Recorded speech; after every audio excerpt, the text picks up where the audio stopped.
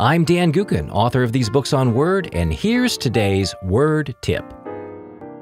I know they throw a lot of junk into Word, but a calculator in a word processor? It's true, Danny. Microsoft Word has a secret calculator tool. Try this. Type a math equation into Word into your document. I'll do a simple one, 1 plus 1. Now, who knows what the value really is?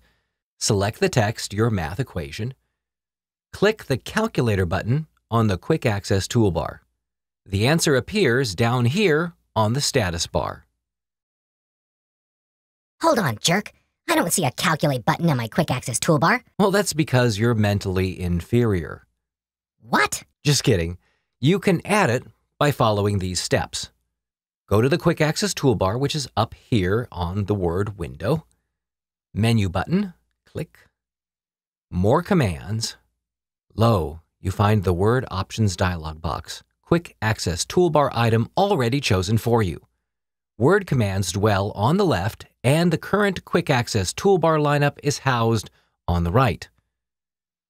Choose All Commands because the calculator isn't at all popular. Scroll down to find the item titled Calculate.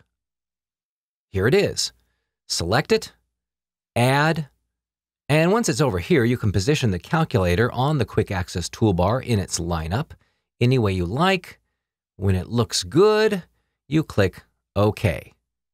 And there it is, up on the Quick Access toolbar with its rather unimpressive icon. It's boring, but never mind. Now you can type an equation, and I'll do something a bit more complex, say 88 divided by 6 times 24. Who knows what the answer is? And you don't have to type an equal sign here. All you do is use standard computerized mathematical symbol things, then select the equation, click Calculator, and you see the result, 352, down here on the status bar. Neato. Right. Here's a list of symbols you can use in your Word calculator computations. Now, these are more or less familiar, especially if you use Excel or you're nerdy enough to program. But be aware that a couple of them may not behave as intended. For example, the parentheses are used for subtraction. You can also use a space for addition, and I'll show you how that works. And then the power thing, I'll show you how that works too. So here's a sample equation using subtraction with parentheses. 52 minus 16, and you see I've enclosed the 16 in parentheses.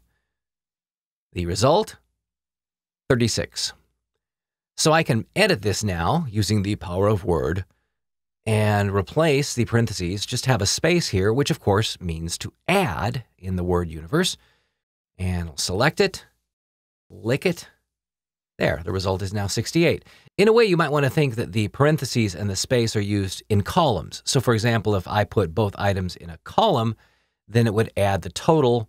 That's one way to look at how the parentheses or the space works. Anyway, if you're unfamiliar with the power operator, 2 to the 10th power is written like this, 2, caret or hat, 10. And you can see down below when I click the Calculate button, the result is 1024, which is a holy number in computing. And then to do a square root, you go ahead and use the caret again. So 2, and then the caret or the power symbol, and then use parentheses to group, unlike subtraction. This is a grouping thing. 1 divided by 2, so 2 to the half power, which is the square root of 2. Select, calculate, and there it is. But just don't overthink any of this. Anyway, it's a handy trick. No, it's not. Why not just pop up a calculator? Look, let me be in charge. I'm in Word, and I want to know the result of this equation. 6 plus 12 divided by 3. Don't even bother with a calculator button. Select it, and then copy. Now I'm going to switch to the Windows Calculator app. There it is. Paste. There's the equation. Nifty how that works. Isn't that cool? Click the equals button. There's the result. But wait. Control-C to copy, then go back into Word and paste. Ha! Take that. Fine. I'm good either way. If you find it silly to use the Calculator button, remove it from the Quick Access toolbar, click the menu, More Commands, and then find the item over here on the right, Calculate, remove, Okay. And I will admit to you, Danny, your method is better anyhow. Yeah. Now, can we get back to word processing? No. Let me gloat a while. La la la. Gloat, gloat. Oh, oh, oh. Gloat.